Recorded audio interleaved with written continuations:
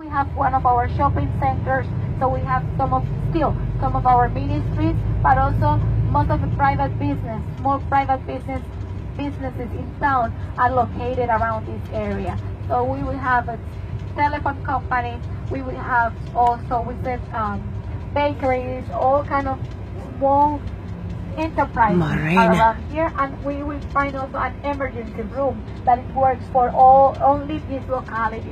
That's one of the small emergency rooms that we have nearby. So this is one of our commercial centers to your left-hand right-hand side. The name is Carlos III, like Carlos III, and because that's the name of this street. So in Cuba, you know, when we talk about what are the hot issues we have in the country, like the main problems we have in our city, sometimes not.